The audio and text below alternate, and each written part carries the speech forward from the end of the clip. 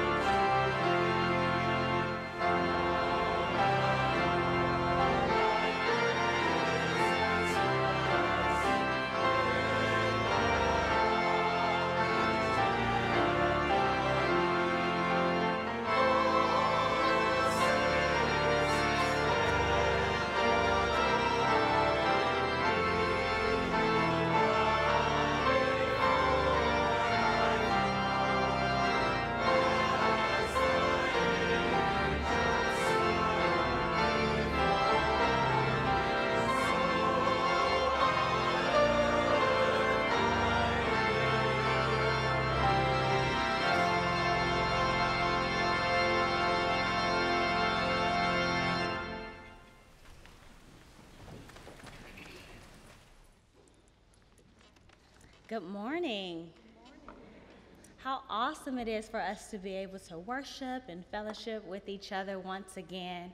I'd like to welcome any visitors or guests that we may have in our worship service, as well as any guests that may be joining us via online or television. We welcome each and every one of you a part of our worship service on today. If you would, there's a card in the front of your pew. I'd encourage you to fill it out. If you have any prayer requests or any questions about Second-Ponce de Leon Baptist Church, feel free to complete that, and this allows our staff to better pray for you and understand the area in which we can support you and answer any questions that you may have. As always, we have so many exciting things happening at our church. Our choir will be having practice on Saturday, so if you are interested in joining the choir, please come out. Breakfast starts at 9 o'clock, and practice will begin from 10 to 12. Additionally, we are in need of volunteers. Our fall festival is coming up, and so there are volunteers needed for that, so you can contact the engaged team if you're interested, as well as our trunk or treat happening on October 25th. If you're interested in volunteering for that, please see Reverend Kelly Denton or myself for that, and please refer to the back of your order of worship for other announcements and events. As we move forward in worship, let us pray this morning. Gracious, loving, and just God, we give thanks. In the midst of the rain and the tropical storms, and even our daily lives, we give thanks because you are God. We thank you for being comfort in the presence of worry, being peace in the presence of chaos. Lord, we give thanks. So during our time of worship this morning, allow us to experience you in a new and refreshed way. Be with us this morning. Guide us, walk with us, and help us. It is in your Son, Jesus' name, we pray. Amen.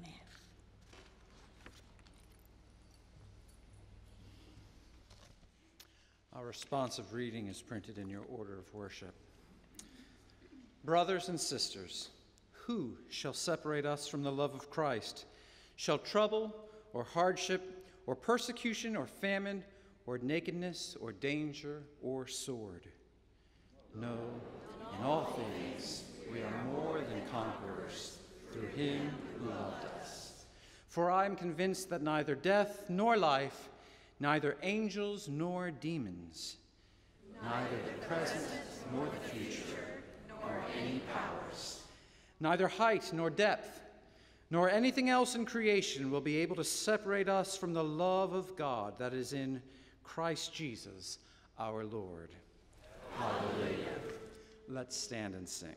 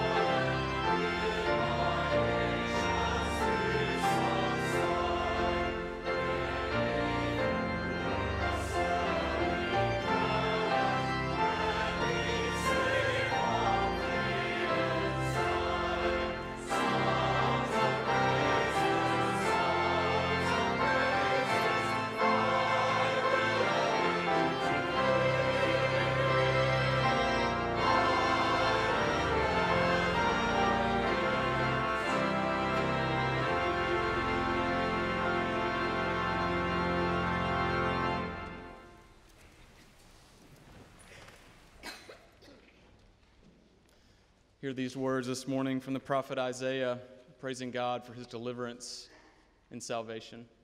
From chapter 25, beginning at verse 1 through verse 9. O Lord, you are my God. I will exalt you. I will praise your name, for you have done wonderful things. Plans formed of old, faithful and sure. For you have made the city a heap, the fortified city a ruin. The palace of aliens is a city no more. It will never be rebuilt. Therefore, strong peoples will glorify you. Cities of ruthless nations will fear you. For you have been a refuge to the poor, a refuge to the needy in their distress, a shelter from the rainstorm and a shade from the heat. When the blast of the ruthless was like a winter rainstorm, the noise of the aliens like a heat in a dry place. You subdued the heat with the shade of the clouds. The song of the ruthless was stilled. On this mountain, the Lord of hosts will make for all peoples a feast of rich food, a feast of well-aged wines, of rich food filled with marrow, of well-aged wine strained clear. And he will destroy on this mountain the shroud that is cast over all peoples, the sheet that is spread over all nations. He will swallow up death forever. Then the Lord God will wipe away the tears from all faces, and the disgrace of his people he will take away from all the earth. For the Lord has spoken. It will be said on that day, Lo, this is our God. We have waited for him so that he might save us. This is the Lord for whom we have waited. Let us be glad and rejoice in his salvation.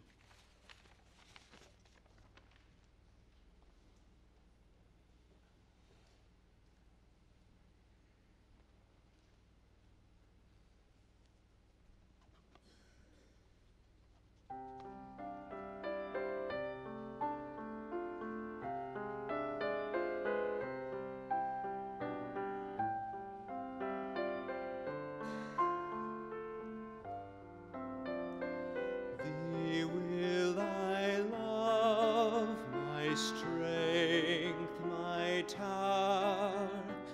Thee will I love, my joy, my crown.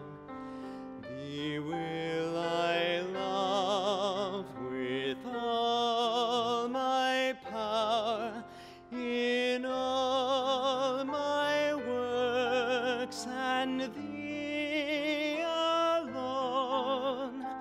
Thee will I love till thy pure fire fills all my soul with chaste desire. Thee will I love, thee will I love, thee will I love, my joy, my crown.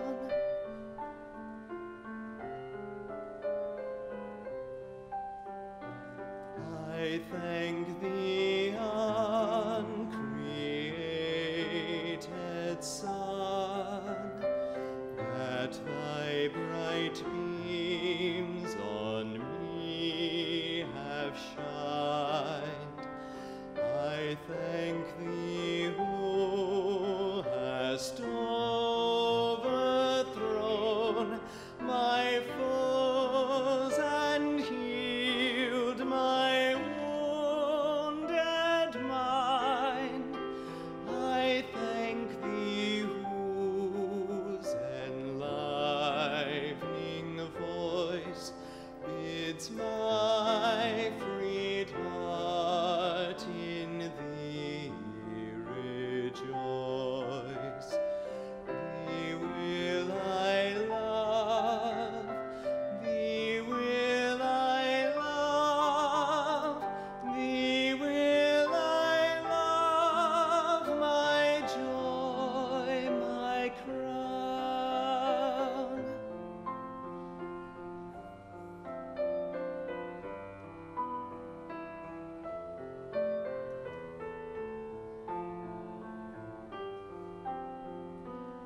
Thee will I love, my joy, my crown.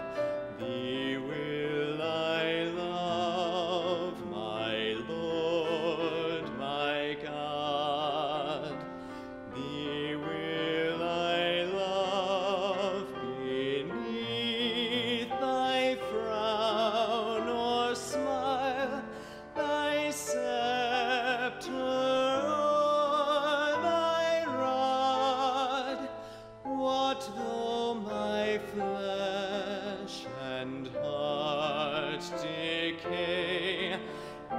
shall I love in endless day. Thee will I love, thee will I love, thee will I love, my Lord, my God.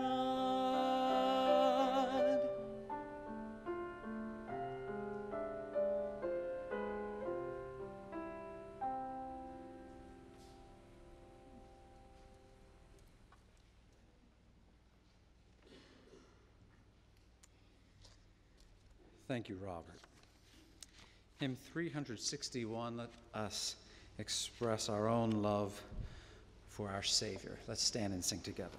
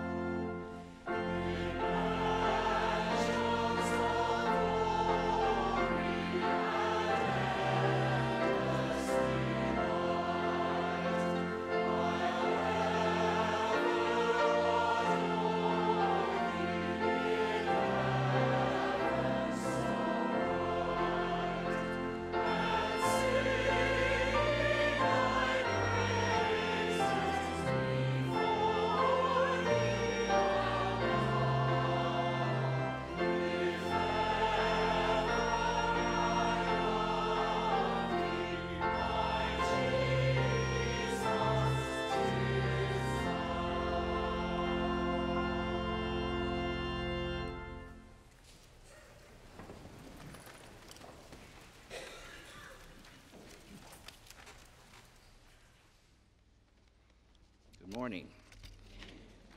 Devoted to serve.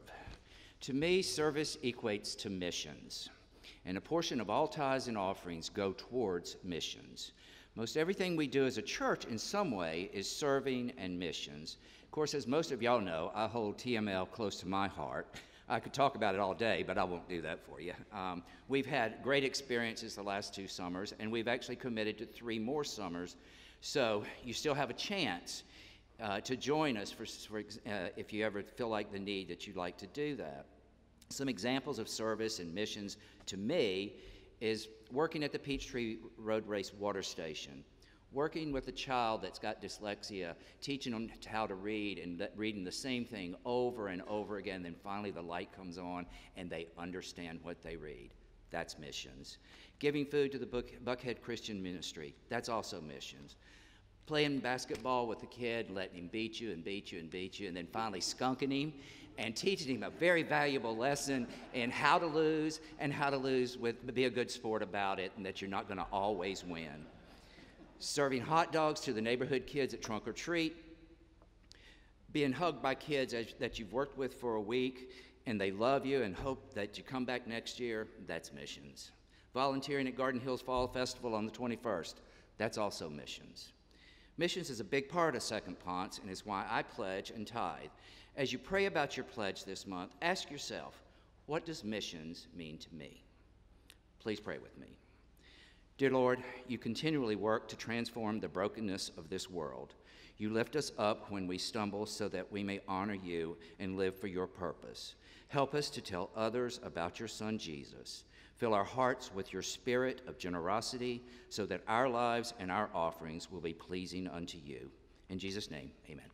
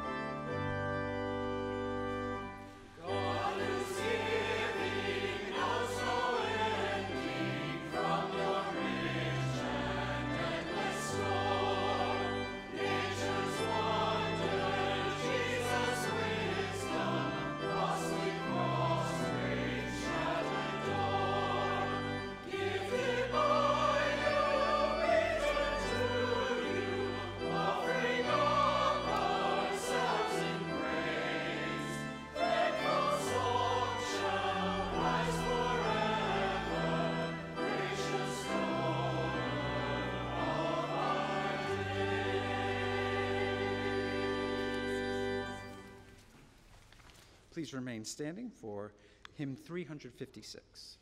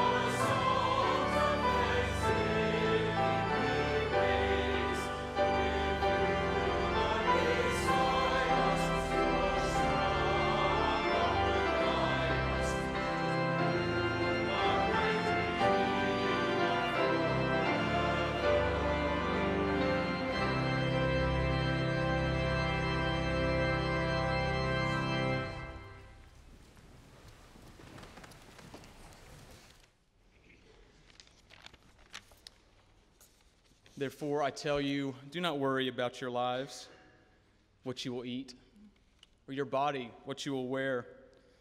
For life is more than food, and the body more than clothing. Consider the ravens. They neither sow nor reap. They have neither storehouse nor barn, and yet God feeds them.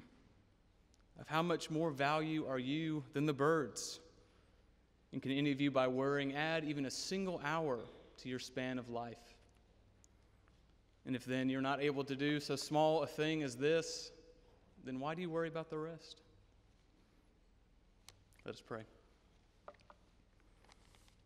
Gather us, O God, calm our hearts, quiet our minds so that we might hear you. The world is broken. In so many ways, we are broken. And every day brings new horrors, desperation and frustration in Puerto Rico, and anger and brokenness in Las Vegas. Natural disasters, shootings, death, countless reminders of our fragility. We are tired. We are worried. But you are not a distant, disconnected Father. We know that you are concerned with every aspect of our lives. You do not turn your face from us in our time of need. We know that you are close to the brokenhearted, a refuge for the oppressed. So speak to us now. Remind us that you are with us, that your grace is all that we need, that even when the world feels like it's spiraling out of control, when the future seems dark, that you are with us. Living God, comfort those who are mourning, our brothers and sisters who are hurting. Provide peace to those who are fearful. Bring healing and wholeness to the afflicted. We lay our worries at your feet, asking that in our infirmity, your power might become more evident. We bring our fears to you with confidence, knowing that you're able to transform any situation. Restore our souls, renew our minds, and strengthen our hearts for the work that you have called us to do. And there is much to do. We ask these things in the name of your Son. Amen.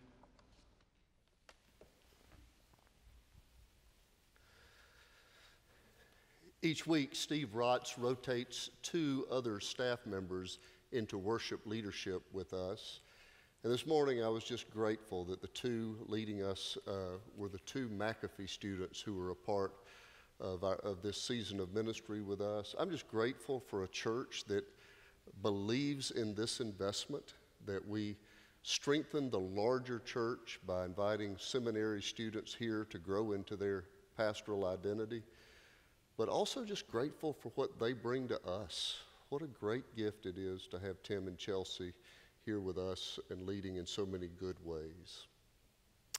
Our scripture this morning, the text for the sermon, Philippians 4, the first 9 verses. Paul writes to the church at Philippi, "Therefore, my brothers and sisters, whom I love and long for, my joy and crown, stand firm in the Lord in this way, my beloved.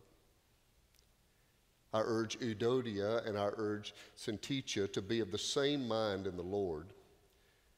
Yes, and I ask you also, my loyal companion, help these women, for they've struggled beside me in the work of the gospel, together with Clement and the rest of my co-workers, whose names are in the book of life.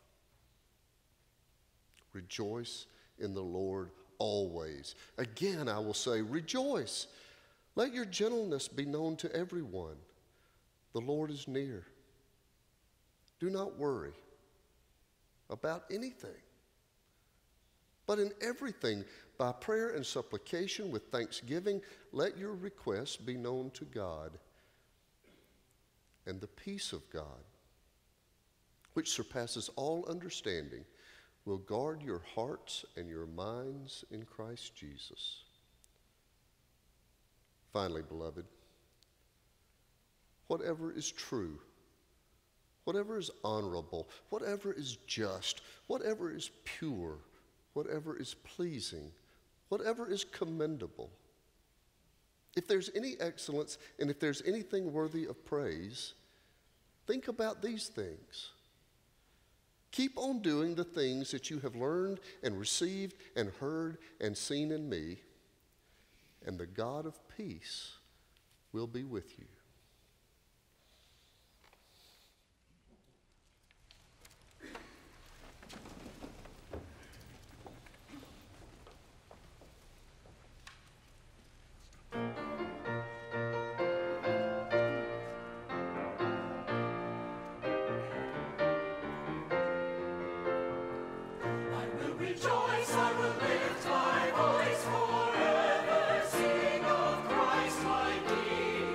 I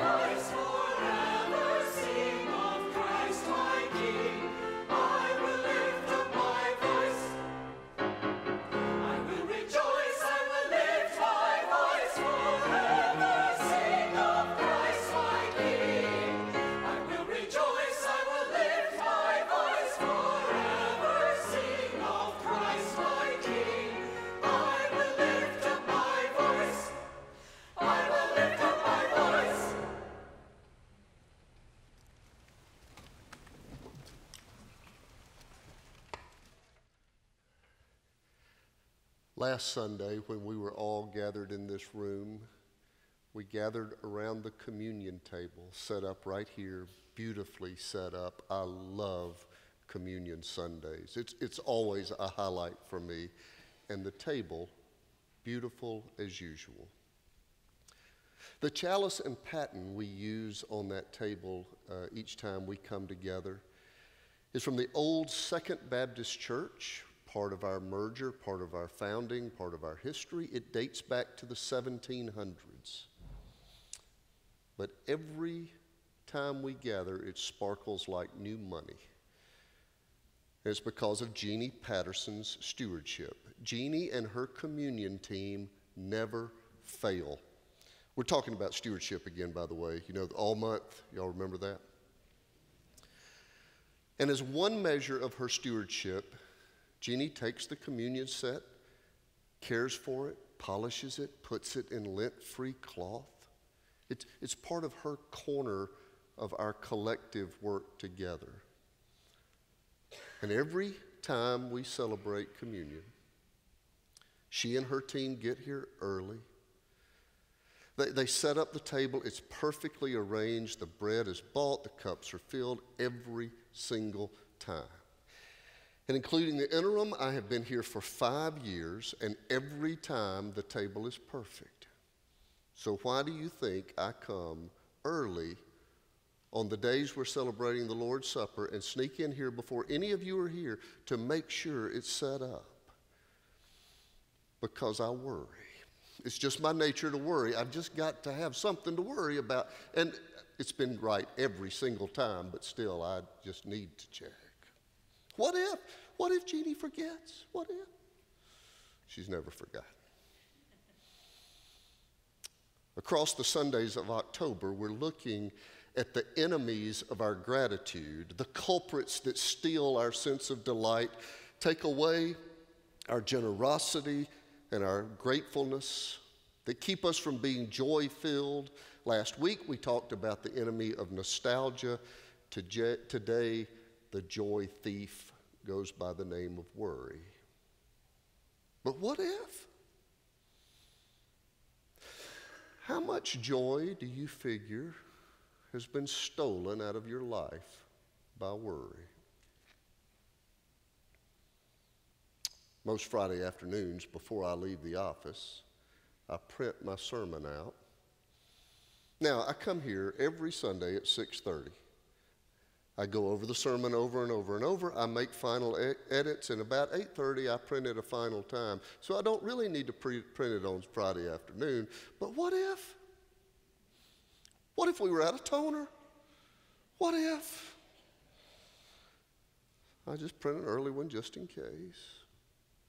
Now, there's a difference between being prepared and worrying. I mean, to be sure, I check on the communion like a pilot does a pre-flight checklist. It's not the behavior that's problematic. It's just all the worry that keeps me from being free. I worry about rational things and irrational things. The sermon today, by the way, is only for those of you who do this too. The rest of you can go back to sleep. Melissa will wake up sometimes in the middle of the night sensing that I'm not asleep, and she'll say a little too sharply, "What are you doing awake?" And I'll say, "Just fretting, go back to sleep." And these are the little things, whether or not there's toner. I mean, that's the little stuff. I have a 3-year-old grandson, and he's growing up in a world where a man unloads a few of his many, many guns into a Jason Aldean concert. About a month after a man drives his car into a group of people because he's so filled with hate and rage. There's a lot to worry about. And if you worry like I do, you know worry is a thief. It's impossible to operate out of freedom and generosity while also being bound by worry. Have you run into Don Joseph Galway's research on worry? In his book, The End of Stress, He reports that 85% of what we worry about never happens. 85%. The communion table is always perfect. My sermon always prints. 85%. And still, I lie awake at night thinking about the worst case scenario, even though only 15% of it's going to materialize. It turns out that Michel de Montaigne was right when he wrote, "My life has been filled with terrible misfortune, most of which never happened." Worry is a thief. In the 1800s, R.C. Trench was the Protestant Archbishop of Dublin, and he suffered a morbid fear of being paralyzed. Every day he got up and wondered, is this today? Oh, my legs work. He had this fear every day that he was going to be paralyzed, a constant worry.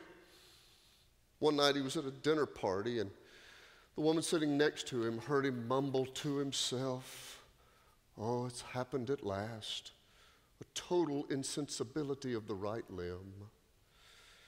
He thought his fears were finally realized. He thought he was surely paralyzed at last when she said, "Your Grace, it may comfort you to learn that it is my leg you are pinching."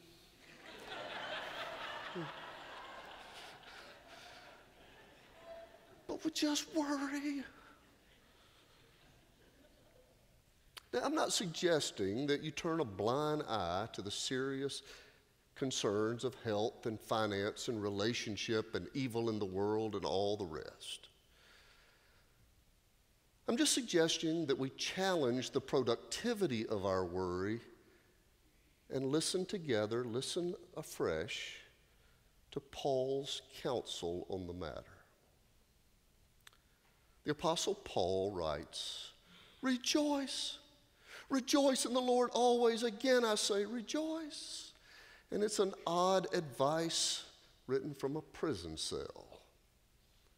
Now, prison's a horrible place today, but in the first century, it was no picnic at all.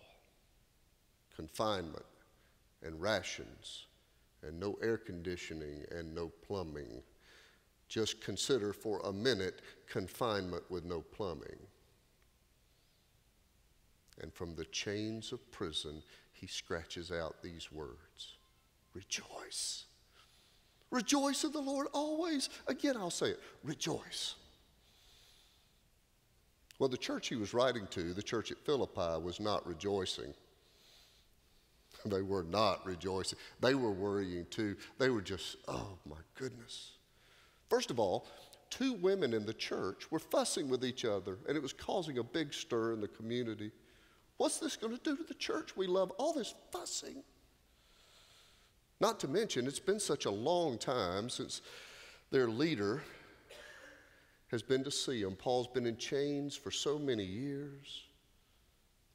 What's the promise of his return visit? We don't know. What are we going to do? We don't have a leader. The women are fussing with each other. What are we going to do? And so they just worried. All the joy was gone.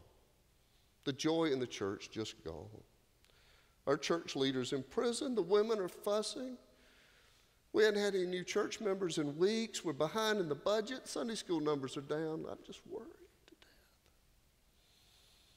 And Paul says, do not worry about anything. But in everything, by prayer and supplication with thanksgiving, let your requests be known to God.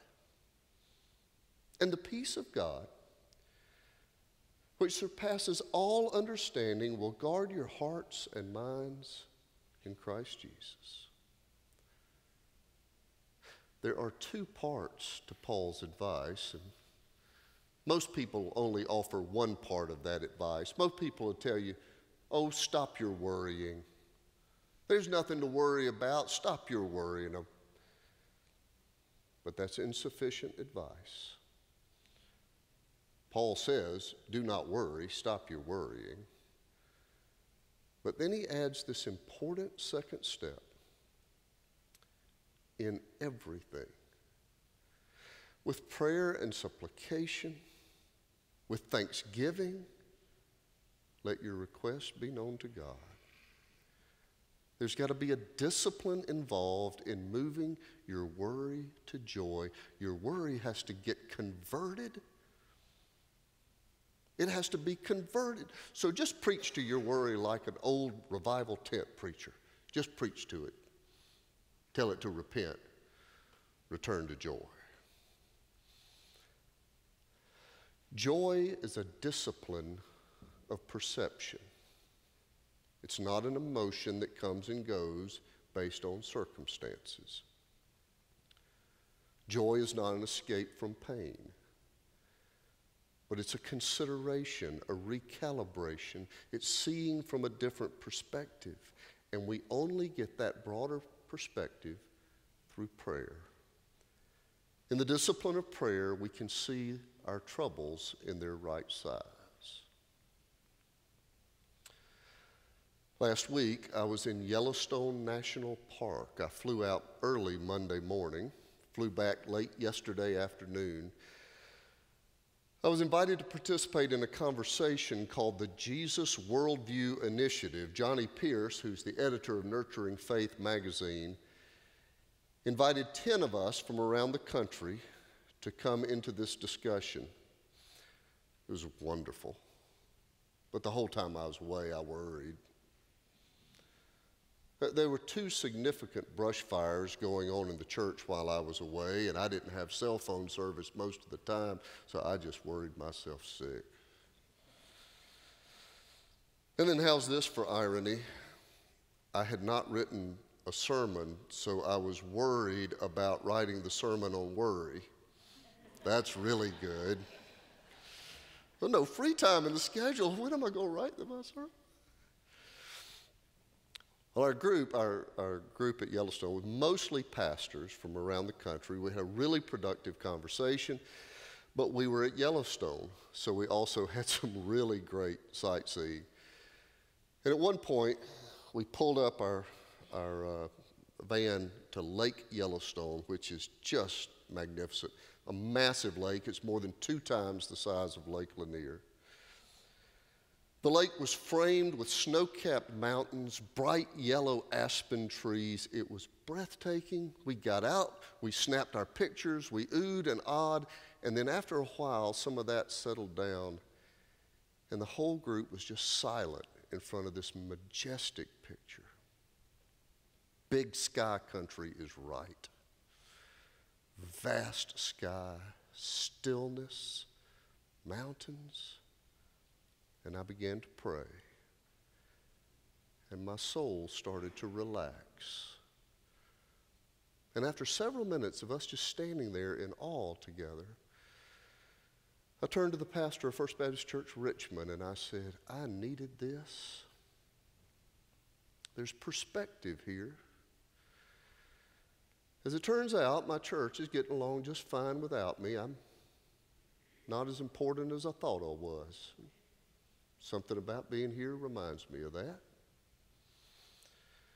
God is at Second-Ponce even when I'm not.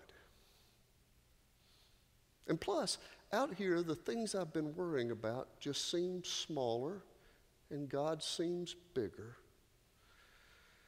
And I think if I could do this once a quarter, I could come off my blood pressure medicine. Through prayer, our perspective changes. God becomes bigger, our worries become smaller, and there's room for joy to grow. The Apostle Paul rejoiced from prison because joy is an inner discipline, it's not an external condition. How much joy do you figure you've lost over the years because you just worried it out of you? And 85% of what we worry about doesn't happen anyway. And of the 15% that does happen, how does our constant fretting make that much difference in the outcome? Abraham Lincoln, when he was a circuit riding lawyer, He and a bunch of riding companions were going to a court session away. They'd crossed several rivers together, but they had not yet crossed the Fox River. The Fox River was the big river that they still had to get over before they got to their session. And while they would cross a river, they would just worry. Yeah, we crossed that one fine, but we hadn't gotten to the Fox River. The Fox River is the one that's going to give us the trouble. Well, as they got closer, they stopped at a local log tavern. They fell in with a Methodist presiding elder who was also a local. He had crossed the Fox River any number of times. They found out that he was somebody to talk to about crossing the Fox River, so they got him over in a corner and they just peppered him with their questions. We've got to know about the Fox River. Tell us how to cross. The Methodist elder said, I know all about the Fox River. I've crossed it often, and I understand it well. But I have one fixed rule with regard to the Fox River. I never cross it till I reach it.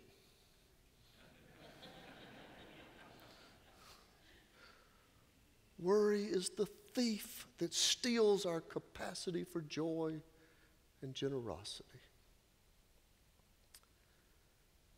I learned this week that lakes and snow-capped mountains are great, but they're not necessary. The difference maker is the prayer. And Friday morning, from the front porch of my ranch cabin, I watched the sunrise, and I prayed through Paul's advice.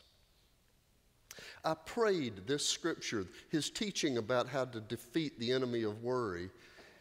And then it dawned on me. Dawn was a pun, by the way. Did y'all catch that? It was early in the morning. It dawned on me. The sun rises everywhere I am. I don't need Yellowstone Park to lay my burdens into God's care. I can pray this prayer at sunrise any day, any time. The Apostle Paul rejoiced from prison, for crying out loud. Because joy is an inner discipline, not an external condition. And here is the worry-defeating advice that Paul taught us. Will you hear his words this morning as your prayer? Finally, beloved,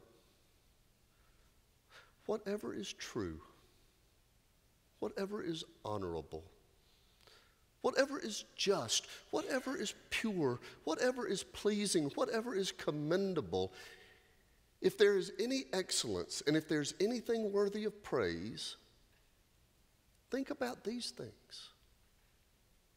Keep on doing the things that you've learned and received and heard and seen in me. And the God of peace will be with you. Wow. The gospel is full of good news. Think about all the things you could do in freedom and generosity if you just didn't worry so much. And the God of peace will be with you. Let's stand and sing and celebrate the God who holds us in wholeness.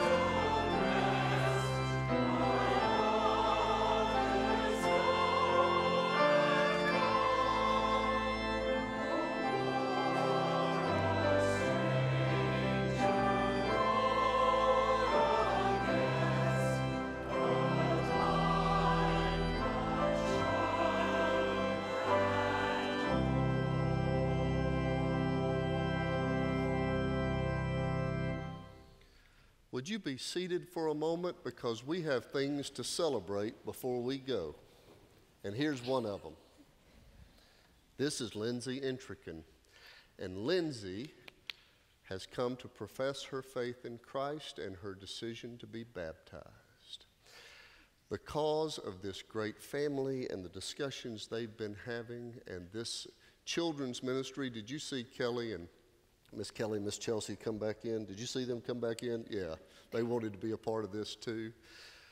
Because this church has been nurturing and praying, and this family has been nurturing and praying.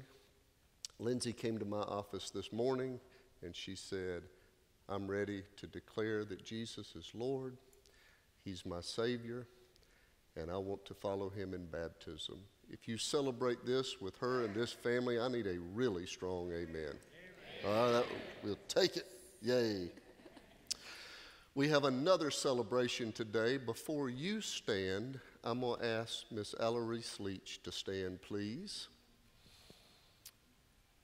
Alarise, 1 week ago today, turned 104.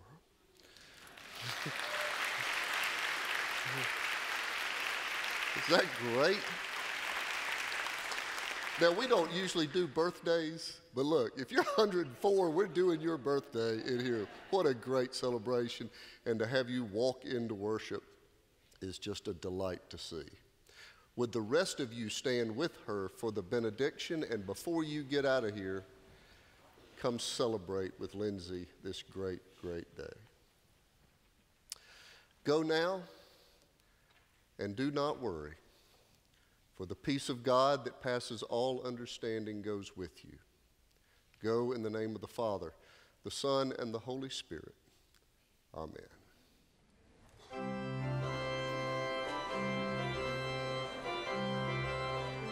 We are delighted that through the gift of technology, you were able to worship with us today. So many of you are faithful viewers on the AIB network, watching us Monday evenings or 11 o'clock Sunday morning. Others of you are streaming us at home on your laptops, your personal devices. My dad in South Carolina watches us each week on his 55-inch smart TV. However this message is reaching you, we're honored that you've been a part of this experience. But we need to talk honestly about the limitation of the TV experience. Our gathered community on Sunday morning is having worship as a community. We don't play to the camera. TV is not our primary audience. We are the gathered community, and the television viewer is watching and participating as able. But if you are able, we would love to have you in the room, because there is an added benefit to being a part of the gathered community of faith.